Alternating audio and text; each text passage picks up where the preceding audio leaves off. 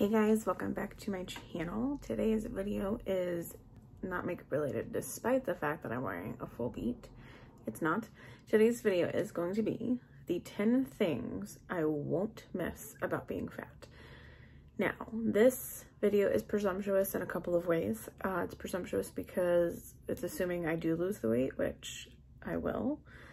And it's also presumptuous because not everyone experiences all of these. So this, just like as a disclaimer, these are like my experiences for the most part, like my opinions. But yeah, and I thought it would be better if I made this video now as someone who is still fat as opposed to someone who's lost the weight, because I just feel like it's almost traffic. I feel it's almost condescending, you know, if I came on here after I had lost the weight and been like, oh my god, the 10 things I don't miss about being fat. Like, I just think that would be stupid, so that's why I'm doing it now. I feel like my phone is about to pop out of the tripod. There we go. I am in my room, like, just sitting on the floor, so. And I do have notes because I tend to forget things. And these are things that I either experience now or maybe I experienced in the past. And these may not apply to all fat people. Like I said, these are my experiences. And also, I just want to throw it out there that fat is not a bad word. So we'll start. Number 1 is chub rub, rashes, like skin boils, like the gross stuff. Now, I do want to like kind of put it out there that like even after losing weight, if you have loose skin, sometimes rashes can be an issue. But specifically speaking of things that are caused by being overweight or fat, are those things. Now, they can happen for a number of different reasons. Most of the time it's like friction, like skin, like folds, you know. I don't need to explain it to you, but I'm not going to mess that. It doesn't happen to me often. I don't really get chub rub like in my thighs because I don't wear dresses ever, like ever. But I do get rashes every now and then, mainly in the summer when it's hot. Like no matter how much good hygiene you have, sometimes these things just happen, but I am not going to miss that. The second thing I am not going to miss about being fat are the clothing options. Now, I feel like they've gotten a little better over the years, but not much. If you go to some place like Walmart or JCPenney or whatever, department stores, the plus size section is what I like to call like the old lady section. I know that's ageist, but the clothes are very frumpy. There's a lot of floral patterns. So a lot of times the jeans have like the elastic waistband. Like it's not cute clothes. Now I will say Meijer, if you live in the Midwest, it's kind of like a Walmart, but like I would say a slightly higher end. Their stuff's more expensive. But they recently, like in the last couple of years, have changed their clothing section to be inclusive. So whether you're in the women's department, whether you're in the juniors department, they go up to 3X. Now I realize that may not be accommodating for every person who's overweight or fat, but it's a little better than other stores because you get more options, I feel like, and you don't have to go to a separate section to find your size, which is nice. So, but I even find with like some of the smaller like online boutiques, they go up to like an extra large, maybe. So sometimes that's hard. And then you have stores like Torrid, where it's, again, it's a lot of floral, in my opinion, like a lot. And then they're kind of pricey. Like, obviously for some people, their prices are nothing. But for some people who are just average, I feel like they're kind of expensive. Like, they have sales and stuff, but still kind of pricey. So the third thing is how hard the simplest things can be when you're fat or overweight. For example, bending down to tie your shoes or bending down to paint your toenails. Now, obviously, this is different for everybody, but for me personally, I do have a stomach. And it's not impossible to do, and like I can get in different positions to like get the job done, but like it shouldn't be that hard. Do you know what I mean? Like, it's fucking tying your shoes. You shouldn't get out of breath tying your shoes, but alas, here I am being fat. And then just like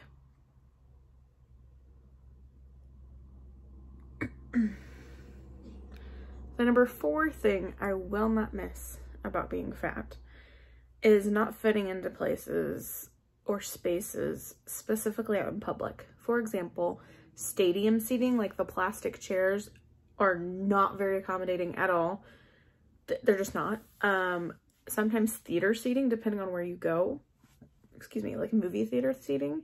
Amusement park rides is another one. Oh, and the other thing with movie theaters that like always gets me anxious about being fat is when you are trying to get to a seat and there's people on the way, so you have to like scoot past them as a fat person. Hate it. Don't like it at all. So yeah, I'm not gonna miss any of that. Like, actually, one of the things I'm looking forward to when I lose the weight is going to amusement parks, because I avoid them right now. I was probably in middle school the last time I went to one. Like, my kids have never gone to one. We don't go to fairs, like, because I just saying. Number 5. Now, none of these are in a specific order, I should have said. But number 5 is probably the one that gets me, like, one of the ones that gets me going, is the thing I'm not going to miss about being fat is that the idea that being fat and not hating your body means you're promoting obesity. Like, how dare I exist as a fat person and not hate the way I look? Now, do I love the way I look? Obviously not. I know I'm unhealthy. I wish I could fit into better clothes. Like, there's a reason I'm having surgery. But that doesn't invalidate me it shouldn't invalidate me as a person just because I'm fat. Like, I shouldn't feel bad because I don't hate myself.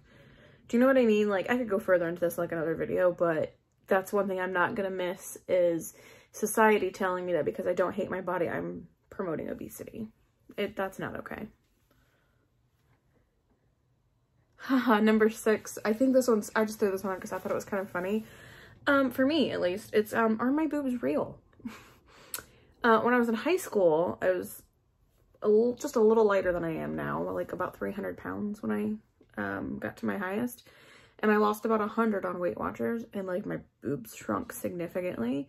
And now I've had kids since then, like, so who knows how my fat's redistributed, but it's like, are they real? You know what I mean? Like, are they gonna go away? And then it's like, aren't my boobs just fat anyway? It's like, what determines when someone gets to keep boobs or not? Like, what determines what keeps that fat there? Do you know what I mean? I'm not gonna miss. Oh, that's not a good one for this list, is it? Has nothing to do with things I'm not gonna miss. Regardless. Number 7. I am not gonna miss being out of shape. Now, disclaimer, not every fat person's out of shape, and not every skinny person's in shape. But for me, I'm not gonna miss being out of shape. I'm not going to miss walking up a flight of stairs and being completely out of breath. It's embarrassing, it's sad, kind of pathetic, but I'm not gonna miss it. I know there are some people who get the weight loss surgery or who just eat better, whatever, and they don't exercise, and that's fine. That's your prerogative. Like, I'm not your mom. But to me, it's like, if you're going to, especially with weight loss surgery, go through such a big step to lose the weight as to have surgery, why not be as healthy as possible? Because exercise is not just for weight loss. It's great for your body. Cardiovascular health, just like everything. It's so good for your health to exercise. It's not just for losing weight. So I'm not gonna miss being out of shape. Number 8, as a fat person, I'm not gonna miss eating in front of people. And what I mean is, I feel like sometimes as someone who is overweight, one of two things can happen when you eat in front of people. Say I'm eating a salad, right? I'll either hear, actually, ironically, I hear a couple different things. Either someone says something along the lines of, well, that's not going to do you any good, you're still fat. Or clearly eating salads isn't working, or whatever, something like that. Or I hear, oh, you can eat more than a salad. It's like, either you want me to eat healthy or you don't. Or if I'm eating something that's not healthy, then you get the comments that's like, well, no wonder you're fat. Do you know what I mean? It's just like, can't I just eat in peace? Like, why do you care what goes in my mouth? You don't hear, okay, this isn't true. I'll take that back because I know skinny people hear it too. People who are really thin also hear like kind of the opposite, where it's like, why aren't you eating more, or go eat a cheeseburger? Why do people care what others eat, I guess is kind of what I'm wondering. Like, stop. Number 9, this one I might take a little more time with. It's kind of like dating, sex, that kind of thing. Now, obviously I'm not dating, but I will speak to on when I was dating before I was married. Obviously this is something I already don't have to deal with, but if I was single, the thing I would not miss about being fat with dating is a couple of different things. One, either you run across guys who just straight up don't like fat girls. They're not shy about it. They're like, I don't do fat girls. And it's like, okay, cool. Or you find the guys who fetishize you. And it's like, oh, I'm really into big girls. And like, it's a turn on for them. And like, that's fine that you're into that. But like, I don't want you to want me because I'm fat. Or I don't want you to not want me because I'm fat. Do you know what I mean? Like, I don't want that to be a factor. I mean, sadly it is. With dating, I see it on TikTok all the time, girls who, like I said, either run across guys who will talk to them and then they find out they're big and they're like, oh no. Or the guys who like really make it weird. You know what I mean? Like sexualize it and it's just weird. Oh, the other thing with that are the guys who, and this happened to me when I was single, was the guys who'll say that they're not into fat girls, but will secretly hit you up on your DMs because they don't want anyone to know. Like, I'm not a secret. I'm not something you can hide. You know what I mean? Like, if you're gonna be ashamed, don't even fucking talk to me, let alone try to fuck me. Speaking of sex, and obviously this is something I'm gonna relate to. I want to disclaimer this by saying, fat people can have great sex lives just as thin people can. I can attest to this. However, there are some caveats with being overweight and your sex life. Like I said, this is not everyone's experiences, but it's pretty common. One, if you are someone who struggles with confidence, being overweight, I personally don't a ton, every now and then. But having sex you're very vulnerable, you're naked. So that can be like a really hard struggle for people who are overweight. For me, when it comes to sex and being overweight or fat, is more so like the positions. We're getting TMI, it's fine. I'm a sex positive person. I don't mind talking about it if it makes you uncomfortable, or if you know me in real life and you don't want to hear this, you can stop watching, it's fine. But positions can be really hard when you're overweight. A lot of women are very uncomfortable getting on top. And the running joke is, if he dies, he dies. But still, it can be uncomfortable. For me personally, I have very, very, very thick thighs, so sometimes it's hard to like straddle properly, you know what I mean? And it's just kind of uncomfortable, and then I don't feel confident, and then I don't feel sexy because I physically am not comfortable. So that sucks. And then like, you know, you can't, okay, this isn't true of everybody, but for the most part, you can't just be picked up and thrown against a wall. I mean, there are some guys who probably could, but it's not as easy. And like, yeah, in general, standing sex is almost always a no-go. Just in general, being fat, I'm not gonna miss that in my sex life. I want to be more adventurous. I want to fucking get on top when I want to and not, you know, get out of breath, basically.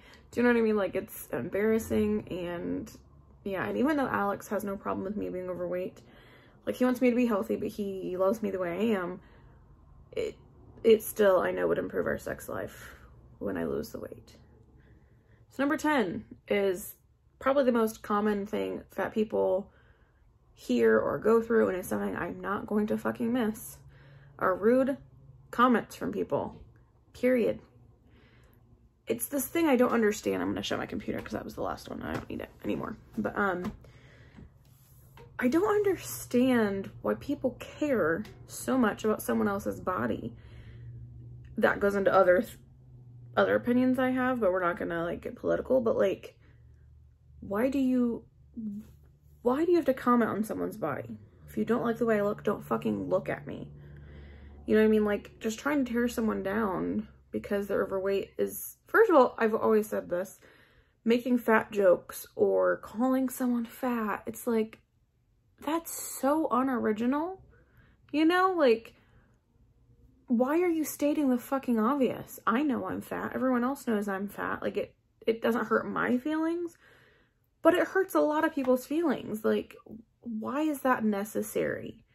You know what I mean? And even if they're not trying to be rude or trying to be mean, then there's the opposite side where it's like, I'm just coming from a good place. I just want you to be healthy. How about we just not comment on other people's bodies, period? Whether, there's a fly, whether the person is fat or whether the person is thin. Why do you need to comment on someone else's bodies? I'm not going to miss that. Now, will I still experience that when I'm thin? Maybe.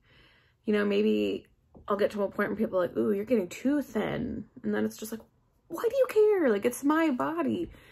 Because, like, the truth of the matter is, they don't care about your health. They're just saying that so they don't sound like an asshole. But at the end of the day, they're just being an asshole. Anyways, I know, like, that one was not necessarily something I'm not going to miss. The boob thing was more of just a joke. But that was like 9 or 10 things that I'm not going to miss about being fat. If you are someone who is overweight and you want to change it, I'm not saying you need to change it. You know what I mean? Like, once again, it's not my body. But if you are someone who's overweight and has lost weight or is losing weight or is going to lose weight, what is something that you won't miss about being fat or you don't miss about being fat? Leave it down below in the comments. Give this video a like. Let me know if you like this kind of, I don't know what you would call this video. Like, my channel is kind of a hodgepodge of things, obviously makeup, but I am bringing my weight loss journey into it and sometimes my mental health journey as well. So if you want more weight loss related videos, if there's something specific you want me to talk about, other lists like this you'd like me to do, let me know in the comments because I'd love to do it. I love doing videos like this where my makeup's already done and not have to focus on that. Or I don't have makeup on at all because that, I mean, it is what it is. But I hope you guys did enjoy this video. I know it was kind of random, but I thought some of them were kind of funny, but I could have gone into more detail with some of them, but you know, I feel like some of them could have had their own conversations, their own topics, their own videos, and maybe down the road I will. Please hit the subscribe button before you leave for more content like this, or if you're into makeup, or if you just like me. I don't know, I'm kidding. But thank you guys so much for watching, and I'll see you in the next one. Bye.